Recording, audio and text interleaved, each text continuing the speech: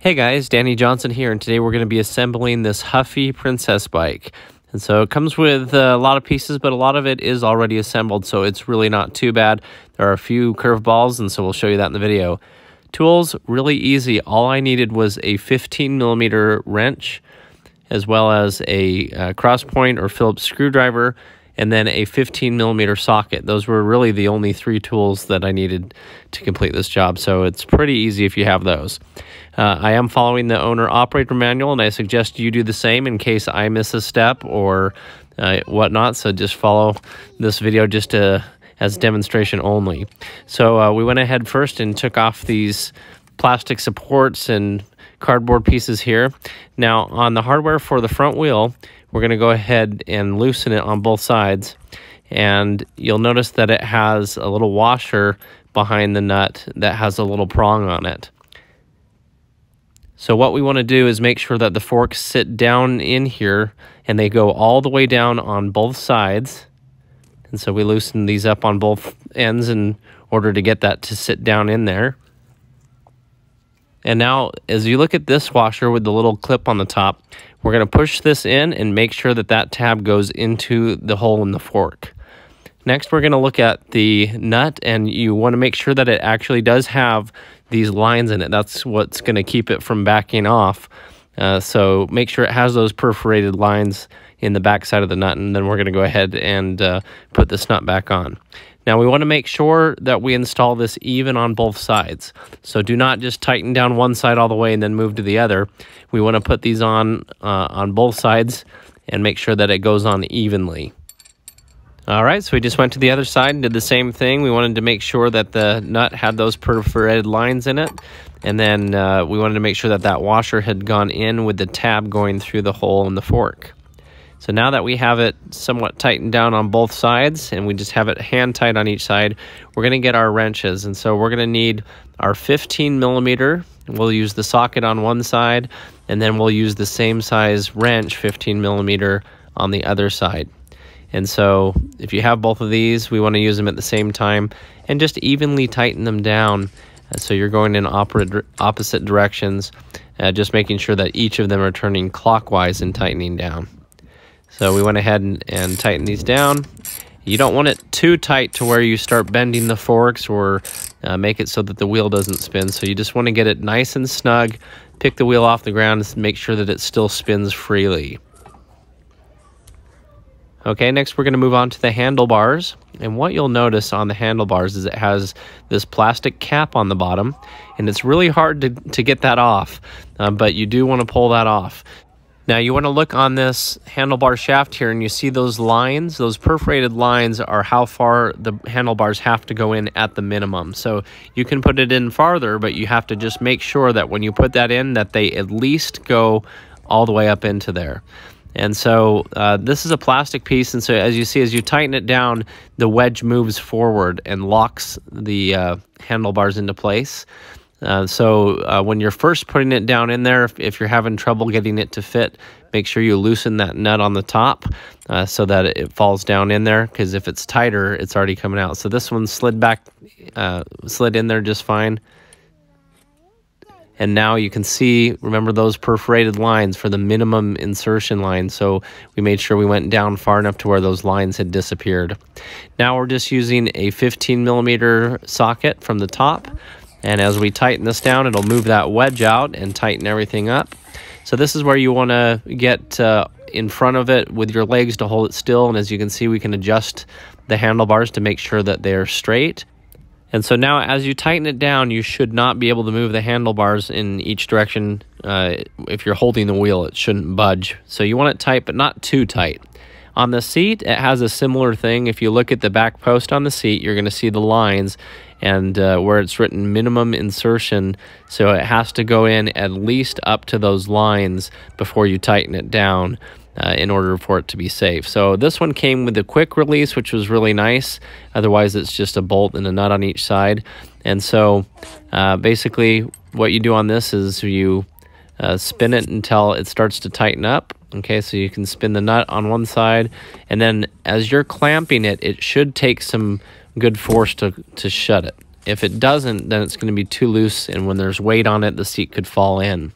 So again, we just tightened it up on one side and pushed the clamp down and made sure it was in to that minimum insertion. So again, you might have a nut and a bolt instead of the quick release one. Okay, as for the training wheels, this hardware was loose, assuming you're going to put the hardware training wheels on it. So we're going to take the nut off, and again, we're going to check and make sure that it has those good lines to make sure it's the right hardware. Now, the training wheel just goes right on here. That's very easy. You just put it on and tighten this back in. So what I did is I put the nut on, and then I moved this so it was kind of right in the middle. You just want to make sure that it's even on both sides. So I went ahead and tightened this one down with our 15mm socket. And then I just moved to the other side and did the same thing. So again, just make sure that it's even on both sides so that they're the same height. And so I just did the same thing here, took the nut off, put on the training wheel, put the nut back on, centered it here, and tightened it down. Okay, next comes the pedals, and it's very important. They are labeled left and right, and there is a reason for that. So the left one actually has a reverse thread. So where you normally would tighten things down going clockwise, on the left pedal, you're actually going to turn it counterclockwise in order for it to tighten down, since it's a reverse thread. And that keeps it from coming loose when you're pedaling on it. So we're just taking our 15mm wrench and we're tightening it back down. And again, we're going counterclockwise, which would be the wrong way, but it's reverse thread, so that pedal's going to go on this way. Make sure you don't put it on the wrong way and try to make it work, or it can damage the threads. Okay, so the right pedal goes on the way it should. You just line up the threads, and we're going to turn it clockwise and just turn it, righty-tighty. Same 15mm wrench on this one, and that's how we're going to thread this one up. So it helps to move the pedal up a little bit so that the wrench can just spin the whole time. And if you have a good helper like I did, you can get this tightened down in no time. Good job, right there.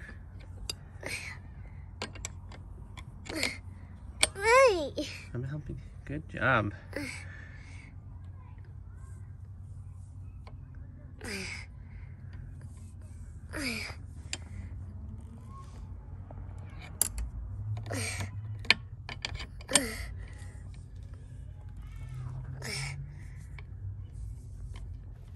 As for the basket part, you're going to have this piece that's going to go around the handlebars from the bottom, and then the basket comes up from the top. So we're just going to pop this right into place here and bring in our little support here from the bottom. And this is just going to go together with the Phillips screws. And so you just want to make sure that you do this evenly. So we're going to go in and tighten this down and just move from screw to screw. Don't tighten one down all the way. Just go a little bit on each screw, and eventually they'll all go down, and that's how they will go on evenly. So we went ahead and tightened that down, and that worked out really well.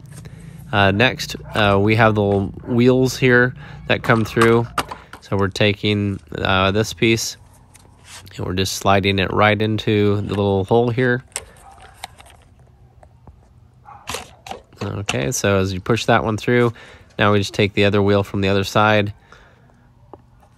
and it goes right on, and just give it a little push and it will click into place. Now for the top of the basket, it has a little closing door. So you're just going to put this in one side, and then it clips into the other. And now you have a little flap that opens and closes. And so that's how that one's supposed to go in.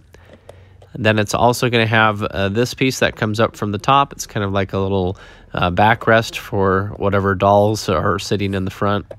And so you just pop all three of those lines into place. So you'll see where they line up, and just push it straight down. And then you have this piece that goes all the way around the trim, and you can see it has little holes in the side, and there's little nubs on each side here for these to line up with. So you'll just kind of pinch them and put them into place on each of those. And this is supposed to look like a carriage with all the princesses in it. So then there's tabs on the front and the back, so just make sure that those go into place. Okay, everything looks good here. We'll pinch these other tabs from the side on as well.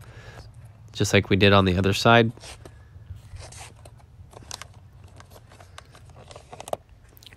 Okay, next we'll install the streamers, and so these just push into the bar handle ends, and these were pretty hard to put in, so just start pushing and they'll cut their way through the little hole, and you gotta really pop them in, so watch at the very end, they do pop in, you don't want to get your finger stuck. Now we're gonna fill the tires with air, so you'll need an air compressor or a pump, and it will show you on the side that it says to inflate these to 35 psi.